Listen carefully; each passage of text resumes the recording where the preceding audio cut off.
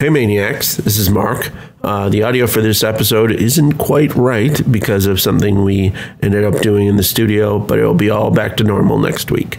Thanks a lot, and hope you're having fun on quarantine. Now, on with the episode. The pheasant moves! The pheasant moves! It does! Its head moves! Oh my god!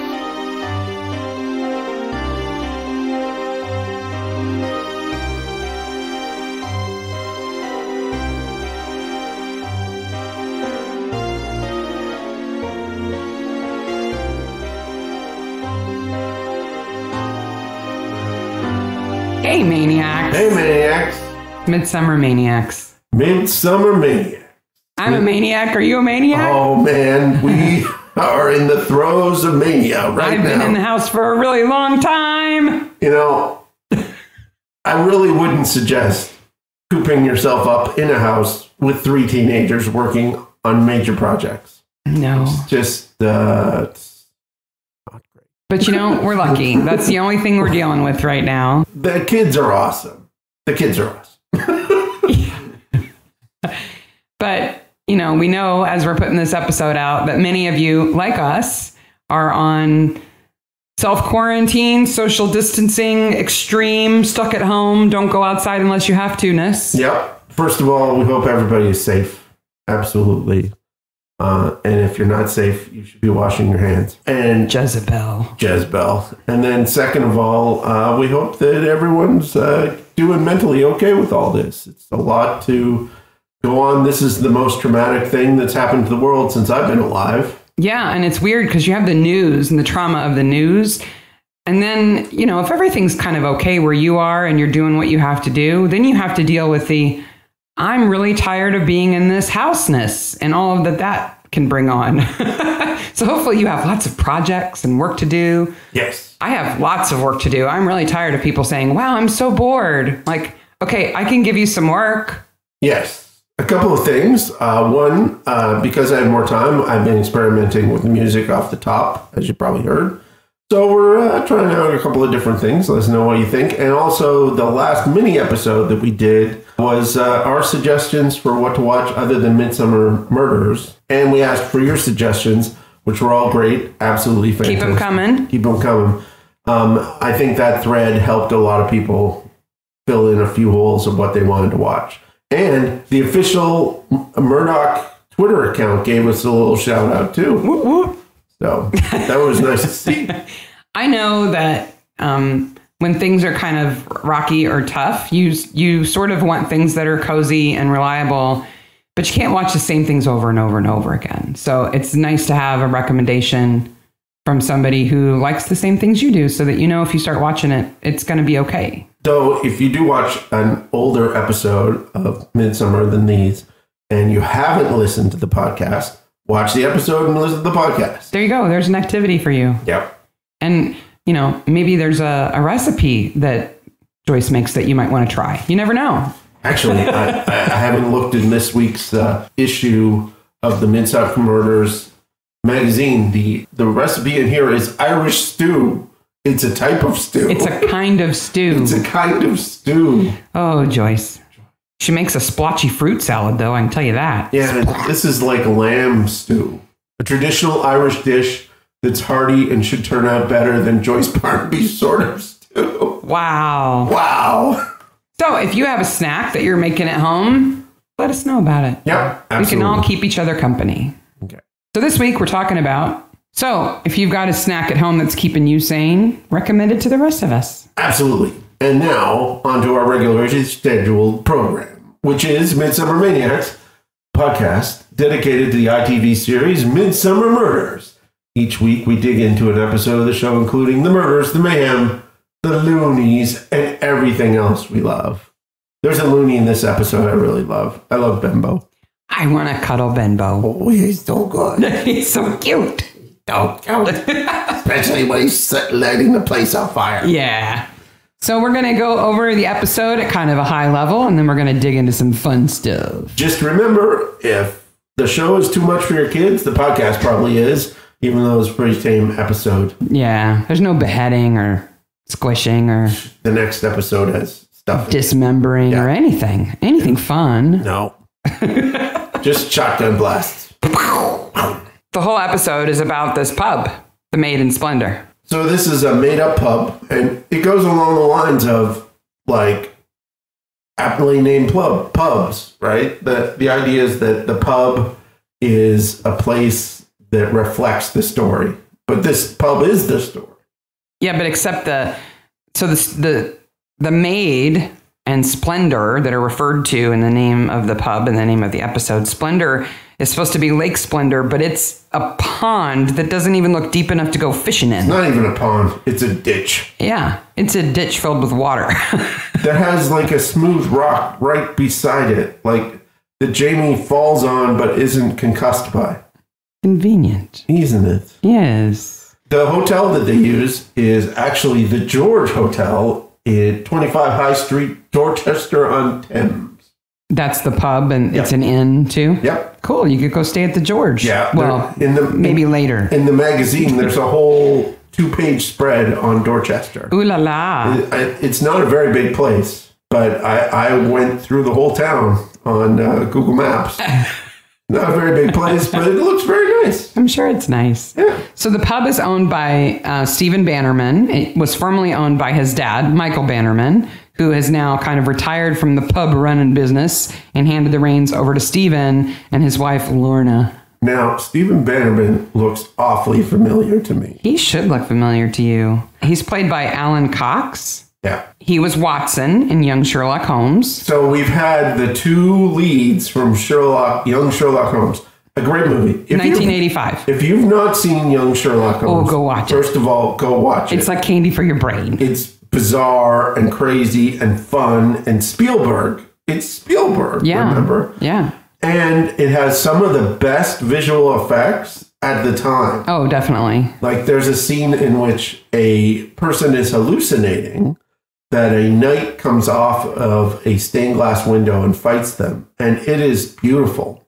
Well, and Alan Cox playing Watson hallucinates about dessert pastries attacking him. Those are CGI too. Because he's a little more chubby. He is. Do you know he's the son of Brian Cox? Oh, he's Brian Cox's son. Yes, the actor. Oh, I love Brian Cox. He's got something to live up to there, right? Yeah. What did you do today? Oh, I was only in 5 movies and 6 shows. Is that it? I was in 16 movies. And I beat people up in every one of them, even though I'm 75 years old. By the way, Brian Cox is an awesome guest star in Shetland, one of the shows that I recommend. He's in either the 1st or 2nd season. He plays the guy who's like the crazy Bembo character. Yeah. He does such a good job.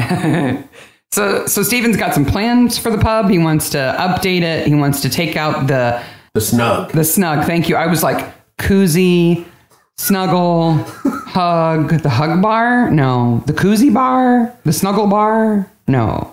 The snug. The snug is like this little room at the back of the pub. It's like a mini pub. And I haven't even told you this yet. The reason why I know snug is because my father used to drive us to town to get groceries and do whatever we were doing. And then I'd sit in the car while he went in the snug.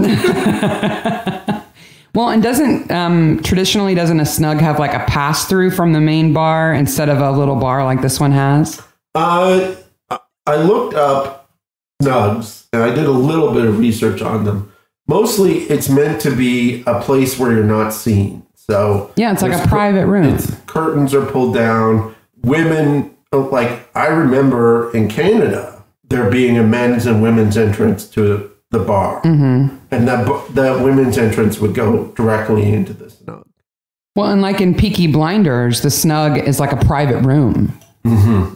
And the drinks are passed through a little window. It's like their private drinking room there. Yeah.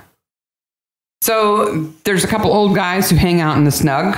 Oh, old guys. You got Clive Crookshanks, who's terminably grumpy. I don't know why Clive hates everybody. He's got a garage. He's got a family. Yeah, a nice wife, a nice son. He's got a business. It's not like his son is robbing people like the butcher's son. I think I know why he's so grumpy. Why is he so grumpy? His hat doesn't fit.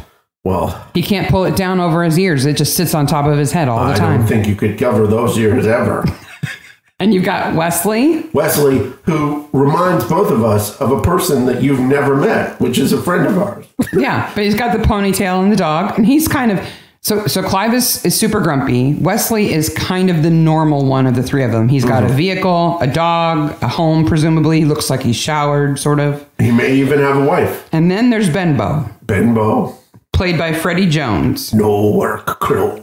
Freddie Jones was also in Young Sherlock Holmes. Yes, he was. He plays Chester Cragwitch, who's a crazy professor. What do you know? Yep. So we've had 3 people from Young Sherlock Holmes in, I think, this season. Mm-hmm. You know, Freddie Jones was also in 3 David Lynch movies. He was Can you name them? He was in Dune. Yes. He was in... No, hold on. I'm not going to tell you. I'm just laughing at the silence. He was in Blue Velvet. No. That would have been Lost weird. Highway. No. Elephant Man. Yes. Ba-boom. Ba-boom. Ba-boom. No, the third. Wild at Heart. Oh, yes. He was also in... I've only seen Wild at Heart twice. Freddie Jones was also in Eric the Viking. We've had some people in that recently.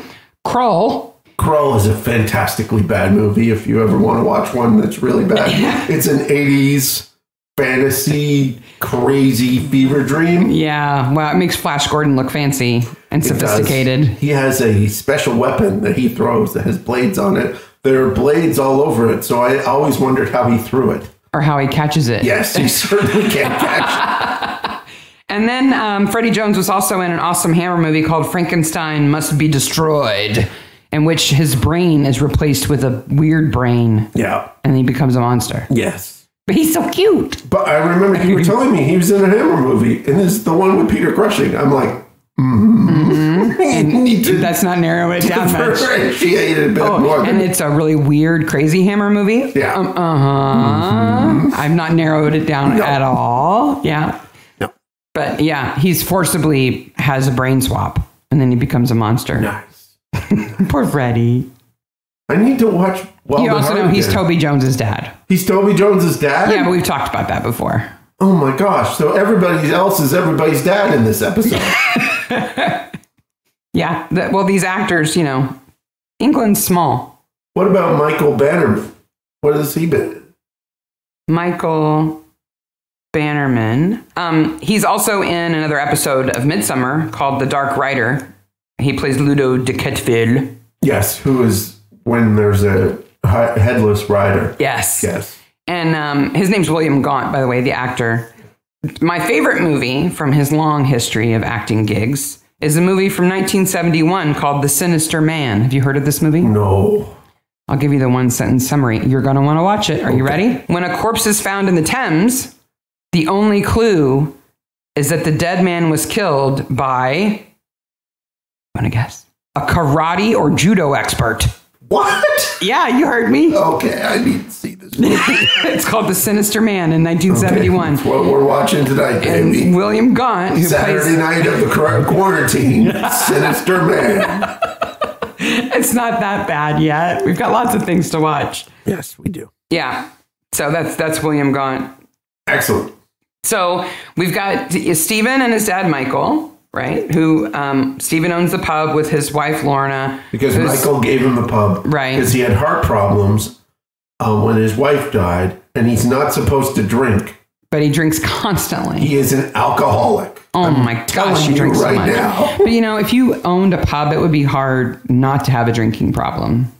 It would either be incredibly easy to not have one or really hard not to have one. One or the other. I can see both ways, but it is the alcoholism is the word that should be in this episode that isn't. The Maid in Alcoholism? Yeah, I think so. The Maid in Alcoholism. The Alcoholic in Splendour? That's a completely different show. Yeah. And so we've also got another family there. We've got the Mondays, Audrey and her daughter Bella, who both work at the pub. But worked at the pub as long as he can remember. Yeah. Audrey is madly in love with Michael. And I think you can see it all the way through. You said you didn't notice it early on, but you can see it. I didn't notice it in other viewings, but I noticed it right away. Yeah. One of the first things she says to him. Especially when she kneels down beside him. No, one of the first things she says to him is she catches him in his office with a drink looking at a photo of his wife. And she says, it's time to move on. It's been 3 years. Yeah.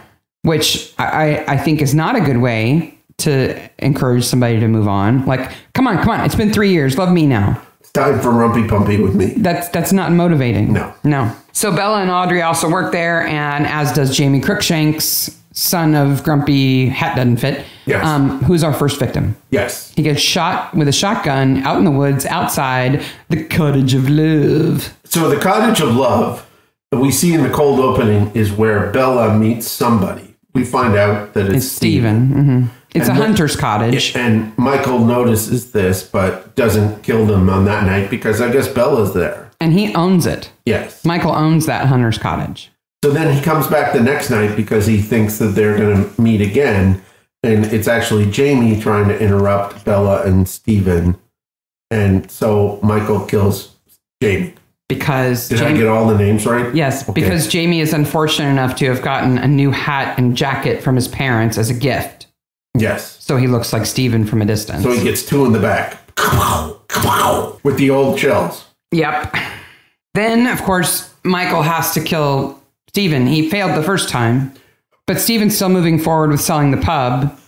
He's going to sell it. He's not just going to renovate it. He's going to sell it to Lawrence, who's, Mr. Frosted Hair from the big city. Yes. Buying Town. His buddy says town. He's from town. Right Going on, back to buddy. town. We're going back to town. He's clearly trying to buy up the whole village. He's been trying to buy Crookshanks' garage for a while. Yeah. So the thing that we're not telling you is that Audrey is kind of instigating or moving forward or suggesting all these deaths. Audrey wants Michael for herself. So she's telling him things that he otherwise wouldn't know, like that Michael has plans to sell the pub and that Stephen and Bella, are going to meet at the hunter's cottage and basically egging him on. Yes. Right? And I think this is all caused because Bella knows that Stephen's going to sell the pub. Yeah. No. Audrey knows that. Sorry, Audrey knows that. Well, Bella tells her everything. Yeah. Right? So then I have a problem because I don't know the exact words, but when Stephen is confronted by Michael in the alleyway, before he shoots him, he goes, "What are you doing here?" And then sort of laughs at him and then gets two to the chest.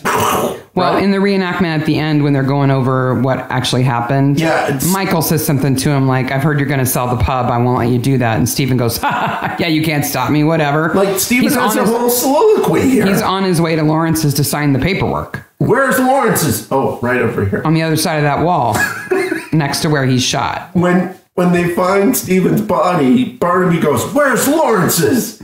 And he had been there that day. Yeah. And it's right over the hedge. Oh. It's not a big village. I think it was that day. I don't know. You can't even begin to delineate days in this episode. It's weird. The timeline is so weird. So this episode takes place in Midsomer Worthy. And the map that's in the murder map, yes, I did say murder map, the magazine, shows a town much larger than the actual town that this pub is in. So they've invented streets and whole neighborhoods and everything else. Yeah. I don't believe Dorchester has a stoplight. That would make a big difference. Yeah. So Michael wants to stop Stephen from selling the pub, and Audrey's like, "Oh, he's out there right now. He's off to sign the paperwork." So Michael shoots Stephen, and then Michael sort of loses it. Yeah. And grabs Bella and says, "Let's go out to the woods. I need to talk to you." And because the real thing is that Michael isn't in love with Audrey. No. He's in love with Bella. Which is ew. Which is why I hashtagged the reminder for this episode, creepy old man. Because, okay, Michael Bannerman is easily 65. Mm-hmm. And Bella is shown to be probably less than 22. Yeah. So there is easily a 40-year age difference. Yeah. And, okay. All we can say is that maybe she looks a bit like his dead wife. Well, except for the eyes and the nose. I can't believe Audrey says that. Yeah. Michael shows her a picture of all of them at the hunter's cabin when they were younger. A badly photoshopped picture. A very badly photoshopped photo. And says, look at your mother in this photo. And she does. And he says, she looks a lot like you. And she says, well, yes, she does, except her nose is much bigger and her eyes are too close This together. is what Bella says. Like, gee, thanks, Bella. That's nice. I gotta tell you, I'm blowing the lid off this episode. Bella is not a nice person. No. Bella. She completely manipulates Scott. Yes. She is played by Sophie Hunter. Okay. Who is married to Benedict Cumberbatch. Sherlock again. Yes, I know. The connections never cease. Yes. But she's not an actress anymore. She's an avant-garde playwright and director. Oh. She's won a lot of awards. Oh, that's cool. Here's a weirder thing, though. Okay. Audrey Bunday, her mother in the episode, is played by Frances Tomalty. Okay. She was married to Sting. Oh, so we've had 2 Sting wives. Yes. They had 2 kids together. Tantric kids. I don't want to know about that. Do not want to know about that. Did I mention I don't want to know about that? Oh, but it's interesting. Anyway, there's no Sherlock connection there. No. It's just Sting. Sting. Just Sting. Sting in his bits everywhere.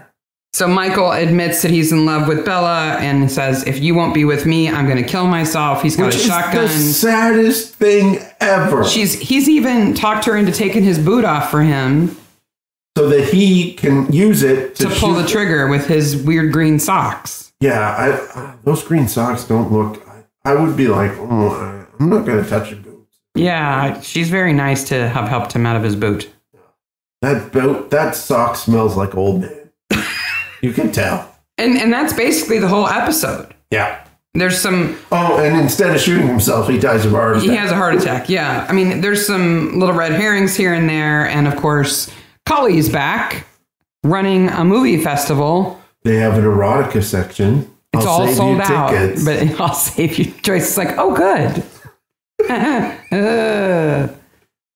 what was sad was this episode was like we watched it last week when, all the craziness happened, but Max von Sydow just recently died and he's in Seventh Seal. Yeah. Which is a great movie.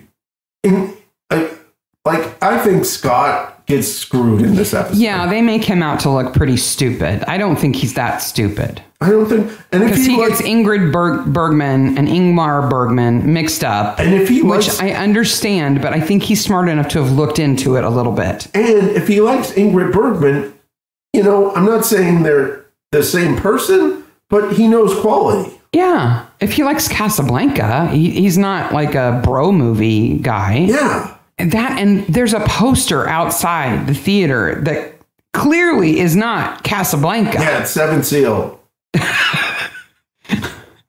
Seventh Seal, which is an iconic movie. What it made me think about, and Scott even mentions it, that Death plays chess in the movie, right? Yeah.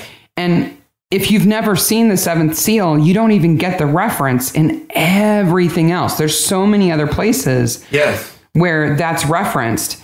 Death Playing Chess is in Bill and Ted. Yeah. Last Action Hero. Yeah. And even the Animaniacs did a thing about it. It's all referencing Seventh Seal. Yeah. It's that classic of a movie. And it's a good movie. Mm-hmm. It toddles along. It's not like, oh, well, we just sit and talk. There's interesting things going on. And then you sit there and go, oh my gosh, Max von Sydow is 15 in this movie. So while we're talking about that movie and the movie poster, it's a double feature. Yes. At the top, it says The Seventh Seal. Yes. And at the bottom, it says The Spanish Writing School. Yes. What is that? I have no idea. Oh, God, I thought you'd know. I looked everywhere. Come on, man. Don't know. I looked everywhere.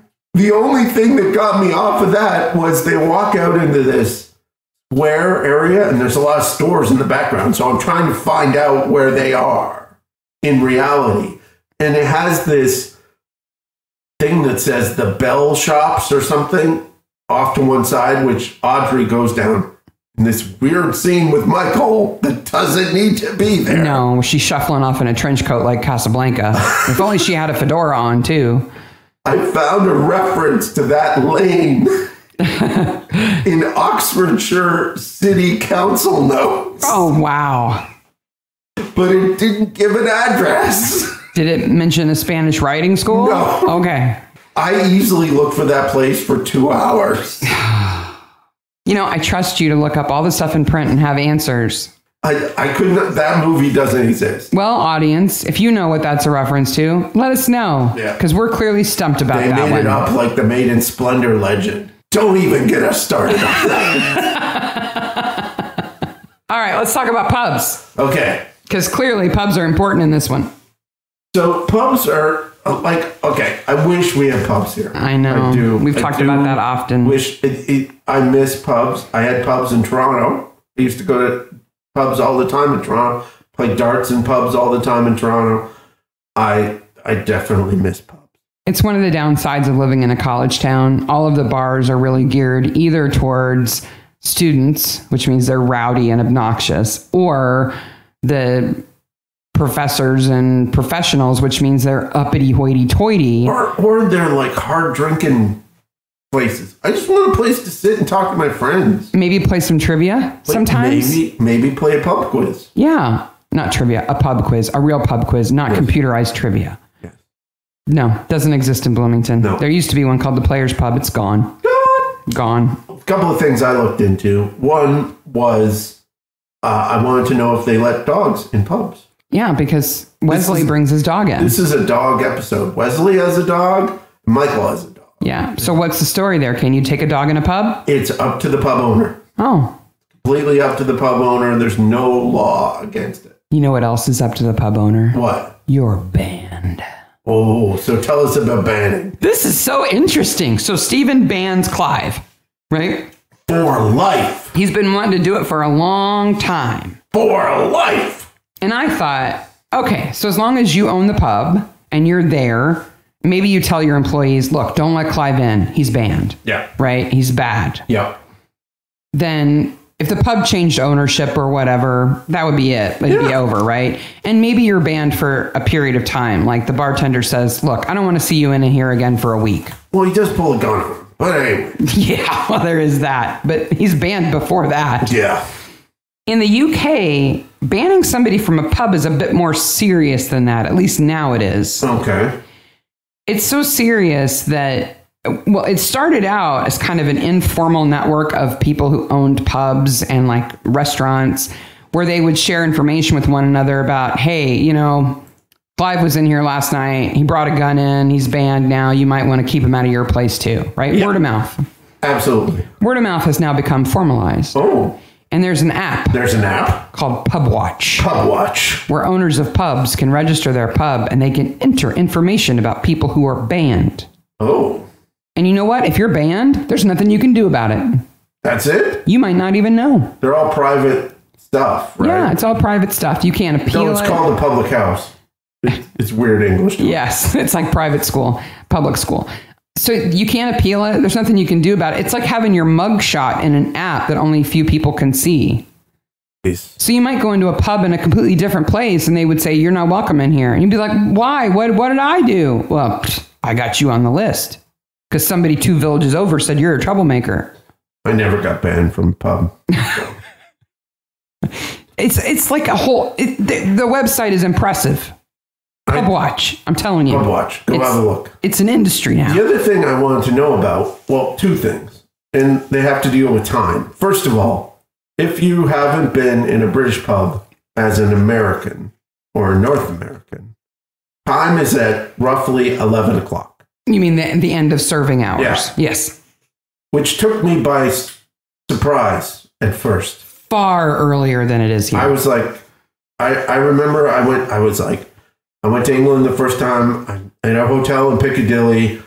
My time's all warped off. It's like 9 o'clock at night. I'm like, I'm going to a pub. I go to a pub and the guy's like, oh, you get, this is last call. I'm like, 10 o'clock on Friday night, dude. I'm sure there are clubs now that are open later, but they're clubs, not pubs. Yeah, clubs, not pubs. They call time. Now, Stephen. And they play a fox hunting horn. Yeah, Stephen does. Not everybody does. No, they usually have a bell. They usually have a bell, but Stephen wants to be extra annoying. So he plays the fox hunting horn. I just wait for a big pack of dogs and just rush into the bar and shove everybody out the other side. So then they take a towel. Now, remember towels? I told this fact already, that the first time I watched Mastermind in England, the guy was an expert in towels of pubs. Pub towels, yeah. Pub towels. And puts them over the taps. And I could not find why they did that. Just to say that they're done? I know, but why is it a tradition? Who started it? Is there a special name for it? All those things. I think it's just a tradition. Yeah. Because people know that's what that means. Yeah. And you might have also noticed that when Steven is opening the bar, he puts towels down on the bar and by the taps. Yeah, there's special rules with the towels. And that's because when they fill a beer, they fill it all the way to the top, the very, very tippy top. Yeah. And then they set it on the towel and you pick it up off the towel. So if there's any like spillage, it goes on the towel. It goes on the towel. Yeah. The other thing they have is beer mats. Yes. And in the Maid and Splendour, they have beer mats on the rafters. Oh, okay. It's like a collection. Mm-hmm. I know there are people who collect beer mats. Yeah. Oh, yeah. Did you find some strange people? No, but I found some really freaking expensive beer mats. How are they expensive? Oh my gosh. There was somebody on eBay UK who had a pack of 1940s Guinness beer mats. Yeah. They're like 20 to the pack, unopened. Yeah. $25,000. What? They're unopened, never used. Pristine. That's insane. Crazy. I also love in the pub when they take the knife and put it across the top. When they shave the foam off. Yeah. The other thing is that I guess a lot of, in smaller pubs like this one, like in village pubs, the waitress will keep your tab on your beer mat. Oh, okay. So as you order a beer, they'll just mark it on your mat, and then they can tally you up. Okay. But I also learned a very interesting thing about beer mats, about where they're made. Okay. They've been around for a long time. So these are they're not coasters. It's like a coaster. It's like a coaster. Yeah. It's a little square pressed cardboard. board. Yeah. Yeah. Originally, they were ceramic. Oh. Now, why you would want a ceramic coaster, I don't know. No. But they originate in Germany. Okay. And it's really when they moved from steins with lids to steins without. Okay. And as soon as you get into steins without lids, you get... Without the lid. You get spillage, yes. right? And they're like, hey, I don't want stuff spilled everywhere. We're going to put a coaster under that. I have to keep opening up my lid to drink my beer. So in a town called Wiesenbach, which is in the Black Forest. You know it is. There's a company called the Katz Group. Okay. Wiesenbach only has a population of about 2,500 people. How many of those 2,500 people are employed in making beer mats? All of the adults. Okay, every single person. They manufacture between 5 and 8 million coasters a day. A day? They manufacture beer mats for the world. Wow. In this one place. Nobody has started to make them somewhere else? I don't know. Maybe they've got like a patent on them or something.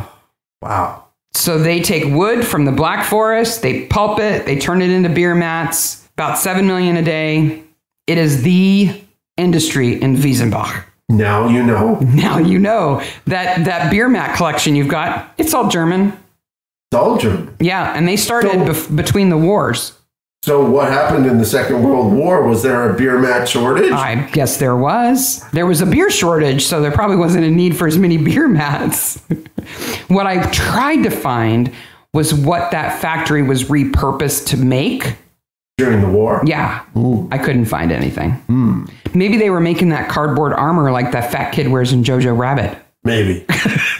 If you haven't seen Jojo Rabbit. Oh, you got to watch it. It's great. So awesome.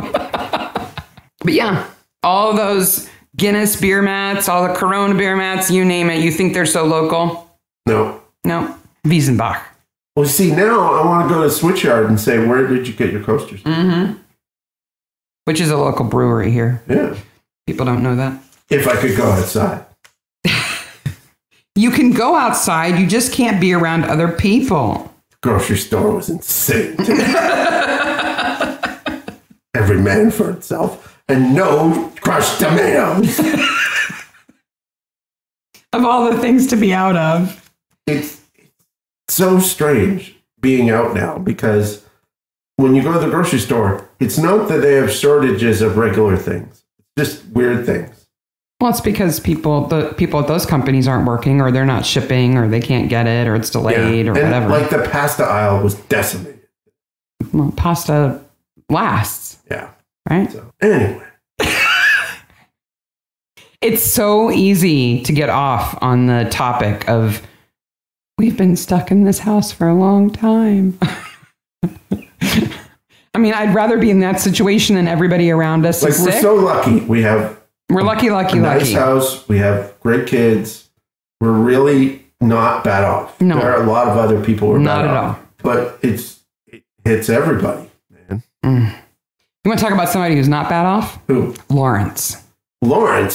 He has a PA who serves him champagne every day at 5 o'clock. Yeah, I want one of those. She does a little more than serve him champagne. Well, I don't want. She's there till 2 a.m. I don't want that. Servicing him and the guy who's going to town. Speaking of 2 a.m., Clive's alibi is that he has at an anglers club meeting in Coston until 1 a.m. Well, you see, that's the fishing club from the other episode. And so he was avoiding getting hit in the face by a dead lady? By a dead lady. I'm just thinking that maybe there's a strip club in Coston called the Anglers Club. Yeah, I think so. Gentlemen's Club. They stopped serving at 11, but we hung out. We stayed for a while. Lawrence is with his crappy backyard. His wealth is weird, right? Yeah. He's a property developer. His house is not bad. He has a nice house, but it's not nice enough. And why does he have a house there? He's just buying up stuff and redeveloping. Yeah, why does he live there? I know. He does have a nice convertible that he drives Bella around in at the end. Yeah, Bella's the winner of this episode. But he has rifles that cost $120,000 each. Is that possible? I could not find, and I looked, I could not find an antique shotgun going for that much. Now, Okay. I found some that were close. Okay. And they were all the same brand. Purdy. Purdy? Purdey. Is that an English brand? Mm-hmm. Okay. I found a website that specializes in antique weapons, antique shotguns. Okay. And they had a pair of Purdy's. Mm-hmm. And they sure were purdy. They were purdy. You can't not make that joke. And they were going for $50,000 a piece. Now, these are from the 1890s. So 50,000 American dollars or 50,000 50,000 pounds. Sorry. Okay. Yeah, who knows what that equates to? The stock market. Woo, woo, coronavirus again. Apocalypse. But there were none over 80,000 pounds. Oh, well, maybe he got those 2 special ones. Maybe he got a bad deal. Maybe he got ripped off. There's a really good episode of Lovejoy that revolves around antique guns. Mm-hmm. So they know that the shotgun that killed Jamie is the same one that killed Stephen because of the shells. They don't know for sure, but they can check that the firing pin makes a unique mark on the end of the shell. And I did some research into this, and this is actually one of the advancements in forensic science in the last 10 or 15 years of that they now can really tell if a shotgun shell has been shot by a particular shotgun because of the placement and of the marks it leaves, because they put it under a microscope and they can see the marks that it leaves and compare them to another shell. Well, because with a pistol, you have a casing and there's rifling inside the barrel that ensures that the bullet will shoot straight, right? And they compare that. But a shotgun isn't like that. It just has a hammering pin that just hits the back of the shell. Yeah. And sets off the charge. Right. That shoots the explodes pellets. the wad and the pellets out. Right. So it's looking at the impact of the firing pin on the back end of the shell? Yes. Oh, wow. That's a much smaller footprint than it would be on a much smaller bullet. footprint, but they can now do it. So. Interesting. Yeah. Okay. Because I guess the article I read that said that there was a kind of in vogueness of shotguns once they figured out rifling. Well, and you could saw off a shotgun. And plus, the 1988 legislation that Barnaby references in this episode still made owning a shotgun easier than owning any other kind of gun in England. Well, and that was because, so that act was in response to the Hungerford Massacre in 1987, which is a horrible event. I never heard anything about it. Yeah, I don't remember hearing anything about it. 16 people were killed by a man using 2 legally owned semi-automatic rifles. So then after that, every gun had to be registered, including farm shotguns. Yeah, and he had a handgun in England. Like, ooh, that's a no-no. That's right out. The police don't even have those. Yeah. Well, they do now, but they didn't always. Yeah. Speaking of police, Scott calls them wooden tops. He does. You know where that comes from? No. So I thought maybe it was Cockney slang. No. For like cops. Yeah, you wooden know? tops. No. Oh, No. It refers to their helmets. Okay. Way back when they were bobbies, Yeah. their helmets were wood.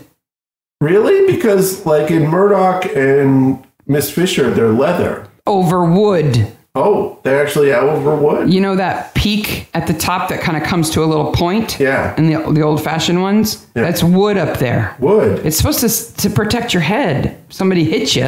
I guess. It's like a helmet, Yeah. right? Not a hat. Yeah, they're called wooden tops. How Scott would know that, why he would have that slang, I do not understand. Joyce, Scott, and Cully get the short shift in this episode. You say Scott is not very stupid because he didn't know about Ingmar Bergman, that he might have known that. But he is stupid in another way. He's stupid enough to catch free meals off of Joyce. Yeah, okay. Of all the places to get a free meal. He shows up because he wants a free meal from Joyce, which is where the great Joyce line, "It's a kind of stew," comes from. So whatever that kind of stew has, it has green bits and yellow bits. I'm assuming peas and corn. And then brownish bits. Yeah. But that's all we know about that stew. And kind of a sludgy consistency. And Barnaby's also, I don't want you here. You can't drink my wine. Maybe he just wants to be off work for a little while. But he's not there to work. He's there to eat. But he and still if he works. eats more, there's less leftovers. That's true. Offered to him. In the second meal that we see them eating at home, Cully goes over to the sideboard and gets something out of a bowl. What caught my attention is it makes a sound when it hits the bowl. It's like a splat. Like, what is that? It's fruit salad. And then Cully's all nonplussed that he took off doing his job. Yeah, but he did ditch her. He didn't say get your own way home. He is forgetful. I'll give you that. Yeah, but he was working. Yeah. And, he did ditch her in the big city. Big city of Coston. Yeah. It's so dangerous. She couldn't stay for the Spanish riding club. Oh, man, I missed the Spanish riding school mystery movie. Aww. Yeah, that fruit salad. Jinkies. I've never had fruit salad that went splat. Yeah. Joyce. She's bitter. Cully's bitter about the whole thing. And she doesn't need to be there at all. Just, But she organized it. I guess. The erotica season. So we've got a couple of corpses. Let's talk about who's the best. Okay. I have my own opinion. Okay, before we talk about who's the best corpse, I want to talk about the Maid and Splendour thing. Okay, go ahead. So the first time we hear the Maid and Splendour story, first of all, okay, let's back up. There's 2 pictures that they've made for this show. Yes, there's a painting in the pub, and then there's the pub sign. And the pub sign. 2 different things. Mm-hmm. But they're identical. So they've made this legend up. Yes. The idea is that a knight goes to the Crusades. Yes. Comes back. This is a common story. He's gone for a long time. Gone for a long time. Lots of knights did this. Mm-hmm. Comes back, and his fiancée is so beautiful still. It's like she hasn't aged. Mm-hmm. So then he throws himself into the pond to save her from her commitment to him, so that she can marry somebody else. Okay. And then she's so upset she throws herself in the lake. Now, if you look at the picture closely, and I did, it's not like she's drowning. You think it is. She sort of looks like she's waiting to catch a beach ball. Yeah. Like, throw it to me, throw it to me. Like, she's not even really all that upset. Like, well, I'm looking at the picture in the magazine here. Like, she has hair, like dark hair. She's naked. She's nakedy naked. Her hair's covering her breasts like Lady Godiva. No. Her breasts are underwater. Oh, okay. It's deep enough. They don't float. Just just when you were wondering if we watch these episodes too closely, I'm staring at the picture of the painting, trying to see if her boobies are out of the water. As a woman over 40, I can tell you they float. Her boobies are not floating. She's too perky for that. Okay. Yeah. And that's the story, right? And then Scott's like, that's a weird story. He's right. It's a weird story. Because then Bembo at the very end is like, oh, that's not how it goes. That's not how the story goes. And he tells this whole other story about a brother, and he throws the maid in the water because he's upset with her. None of this has to do with the main story of the show. No, it's not. It doesn't parallel the plot of the episode at all. If you were making up a story and doing two paintings, should at least relate somewhat to the story. Right. So the story especially because the pond is named Splendour. The story should be that the old knight comes back. His fiance has married someone else and now has a daughter, and he's in love with her, but she doesn't love him back. So he dies of a heart attack. So he throws her in the lake. After he kills his own son. Yes. And another guy back. How could he have a son if he was at the Crusades? You don't know. Okay. No. Corpses. Jamie, Stephen. And can't count Michael because he's not really dead when the camera pans away from him. All we see is his foot on the stretcher. And you got to give it to Jamie because Jamie's the only one that we see. And he's lying on that rock. But there's a better corpse. Who's the better corpse? The pheasant. The pheasant moves. The pheasant moves. It does. Its head moves. Oh my gosh. And I don't think it's a real pheasant, so I don't know how it moves. But its head goes, ah. So they show this pheasant that supposedly Wesley is shot. And they show Jamie as a moment of, it's a dead thing. It's another dead thing. Right. It got hunted. But then the pheasant moves. Its head lolls. I'm giving best corpse to the pheasant. Okay. Best corpse to the pheasant. Let's talk about after the credits. Okay. So Michael's dead. Yeah. Audrey's in prison. Yeah. Bella's with Lawrence. Yes. Clive and Maureen. Yeah, Clive is still angry and Maureen's still upset. Forever? Yeah. They don't sell the pub? They eventually got to sell the gas station because Lawrence is putting them out of business. Yeah, I would think so. What about Lorna's restaurant pub? Wait a minute. Yeah, how much time passes between Michael dying and Barnaby going back to the pub? Because, wow, it's transformed completely. Wait a minute. Okay. At what point in time does it seem like an intelligent thing for Clive to do to say, get out there and pump some gas, woman? She's crying over her dead child while pumping gas. Yeah, he doesn't even seem upset. Let it or not let it? He is an asshole. Diesel's on sale. Jamie loved Diesel. He's a jerk. Of course he makes her pump the gas. Okay, now let's talk about Lorna. First of all, why is she even in this episode? To be the example of the worst teeth. There is no reason for her to be in this. If she wasn't in this episode, right? And because Stephen told Bella that he wanted to go away with her. Mm-hmm. He could have left the pub to her. He could have still wanted that if he was a single guy. Right? Yeah. There's no reason. Why is she there? I don't know. To kick Michael out and make him desperate to confront Bella about his love. Because he was going to be homeless and he's got to live with somebody. I guess. And then she tells Lawrence that she's not selling the pub. And she makes it into this fancy place. No work clothes. Poor Bembo. And no one's going to go there. No. No one is going to go there. I looked at that pub at the end and went, I don't want to go there. No. No interest. She is going to fail miserably. Bembo and Wesley make out okay. Life goes back to normal. Yep. They'll have to find another pub. They'll have to go all the way to Badger's Drift to drink. They will, in fact, have to find another pub, including going all the way to Badger's Drift. That's Bembo says that, doesn't he? Yes. I love when Bembo's in the hospital and he's still got his sock hat with the feather on. Yes. He's so cute. Just want to squeeze him. Cute little Bembo. But then Bella. Oh my gosh. So Bella, who manipulates Stephen into... The man she loved is dead and her mother is in prison. Yeah. That's not good. And she's already in Lawrence's car. Yeah, but how much time has passed?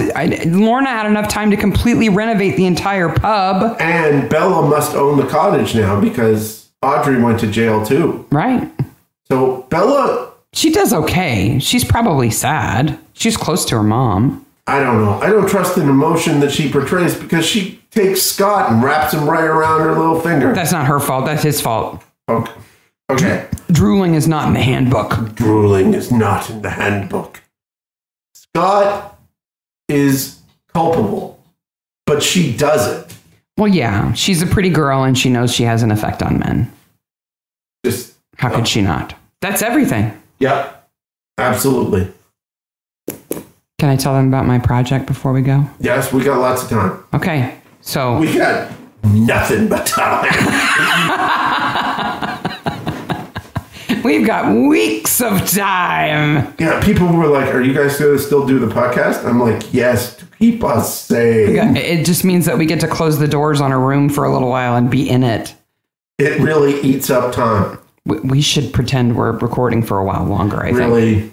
We should do a couple episodes. So my secret project. Yes. I referenced it last week, but I wasn't ready to kind of tell what it was. And now I feel like I've built it up too much, but I'm not done with it yet. But here it comes. This is what I'm doing. Okay. I have a hypothesis. That's good. You started your research with a question. Yes. Nerds. Scientific That's method. what we are. My hypothesis is that some villages are more violent than others in Midsomer. Ooh. So I've begun an analysis of the kinds of deaths that happen in each of the villages. Because this is Midsomer worthy. There's at least 2 other episodes in Midsomer worthy. Oh, yes. I have a massive spreadsheet now. And actually, there's a mapping on the murder map page of the whole county. Oh, so we can see the relationships. Yes. So, for instance, it's north of Malin Bridge and west of Coston and south of Marshwood and Morton Fendel. Oh. So here's what I'm going to do. Before we record the next episode, Yes. I will have completed my analysis and I will share my findings. Can we record the next episode tomorrow? But the other thing I'm going to do is I'm going to share the spreadsheet. Yes. We're going to link it out. It's a Google Doc. Yeah. So people can make a copy of it and do their own analysis. Can I make a graph? I like graphs. Sure. Excellent. Anybody can. Okay. So it'll be a lot of fun. Yeah. And maybe other people will see things that I didn't see, and that'll be cool. I've had a relationship with this show for a long time, and technology has changed over that time. And I always wanted to start Midsomer Wiki. Mm-hmm. I always did. And folks have. I did wiki research early on. Right. And folks have. The Wikia for Midsomer has... It's great. I Yeah. reference it all the time. Mm-hmm. They absolutely have great information. Great Pictures is a great resource. Absolutely.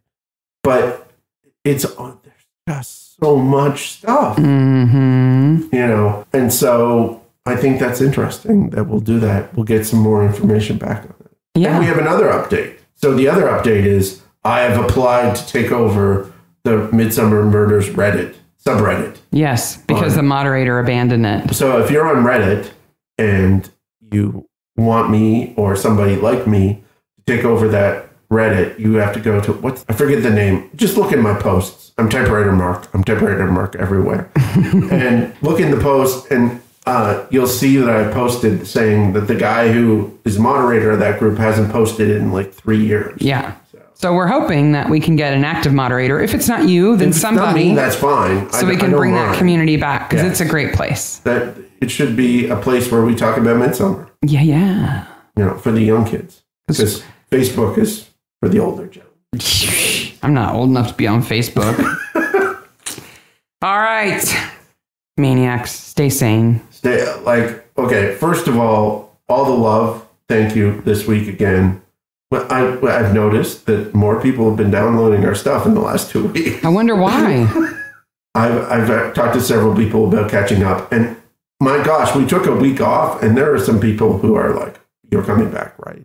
Right. We need you to come back. So if you know somebody who doesn't listen, who you think would enjoy it, by all means, recommend it. We don't make any money off of doing this. And if it gives them a little fun while they're stuck at home or under a lot of stress, then I hope we can help. We do this because we love the show. There is a tiny, tiny cost incurred by the show that is enough, like it's less than my coffee money. Right. In a month. Yeah. Lots less. So if it makes you happy, we're really glad. We totally do it because we love it. And it's fun and it's interesting. And, you know, it keeps me off the streets because I wander them now. But 6 feet away from anybody that you encounter, right? 6 feet away from it. Finally, you can cross the street to avoid somebody walking your way and they'll say thank you. Yes. And we do plan on getting to England again at some point. And if we have not completed the series by then, which I don't think we will have, we will do at least an episode in England. And since everything is 15 minutes away from everything else, you all in England can come. Aww. We'll have to find. Maybe we go to George. Maybe we could record at the George. If it doesn't have Lorna's stamp on it. If it's Lorna's George, I don't want to go. There's no snug here. No. I get no work clothes. I'm wearing my work clothes. So Bembo, like, the reason why I love him is because my dad knew all the characters in the neighborhood like that and sort of took care of them. Like, if he needed some work done, it was always a guy like that he would come and do work for us. They always had weird stories and they always smelt weird and they're always interesting. And they're fascinating. Yeah. I think my dad is one of those people now. And it's awesome. It's great. Am I turning into one of those people? Not yet. Oh, I'm a wee podcasting Bembo. I'm going to get you a sock hat with a feather in it. Oh, we're rambling now. Hey. Okay, Maniacs. We love you, Maniacs. Stay sane. We will stay safe. See stay you healthy. Next week for episode 34, which is season 7, episode 6, The Straw Woman. Woo! Season 7 has 7 episodes in it. So Straw Woman. Live burning. Yes, The Straw Woman is the next episode, which is the last one. And then they have their first Christmas special. Yeah. Which is a doozy. I love that episode. We'll have some fun. With the crazy kid who does all the magic tricks. Yeah. And the weird uncle and so many good stuff. Good things.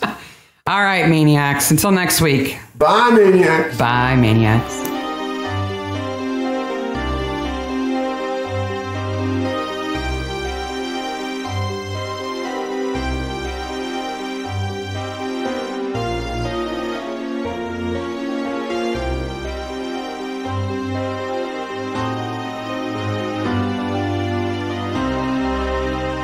Told me it was okay. I know. Whoa. Don't get drunk on me now. You were being good. Is that better? Yes, it is. Do we need to start over? No. Okay. We'll be fine.